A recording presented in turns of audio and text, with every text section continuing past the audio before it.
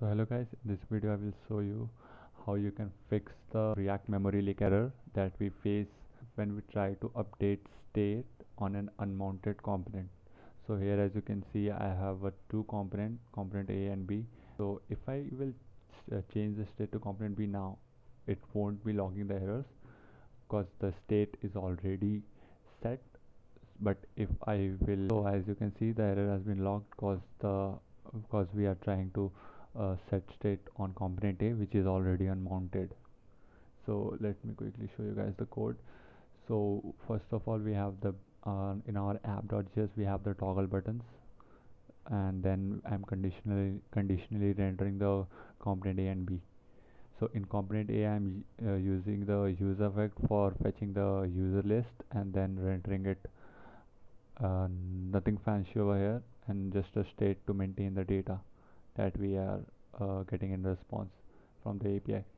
And component B is just a dummy component just to just to do the mounting of the components. So yeah, let me quickly show you guys how we can fix the error. So in our component A I will use the so first method is will be using the useref, and we will be uh, is using a is mounted ref, which will be by default which is going to be true. Okay, so basic approach is that we will keep track of the component when it's get unmounted, so that we can know that yeah, component is already unmounted, we don't need to set data to the component. I will so in the cleanup of the use effect I will be what I will be doing is I will be just setting the is mounted dot current because it's a ref current to false. Okay, so in this way we can keep track of the component whether it's mounted or not.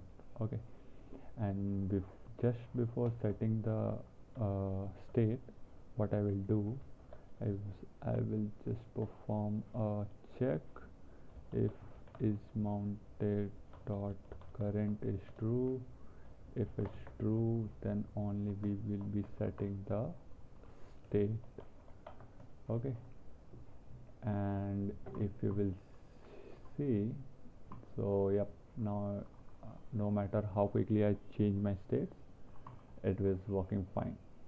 And yeah, and so I also wanted to show you guys another method, so which is without using the useref, we will just maintain a is mounted flag equals to true. Okay, it's just a flag, no ref and nothing. So it will be let, and then we will be setting it on in the cleanup we will be setting it to false, and before setting data we will just check if it's true or false, and yep, this also will fix our issue. So yep, so our issue has been fixed, and yep, that's it in this video. I hope you guys have got how to resolve the issue and use it in your own project and in your own ways.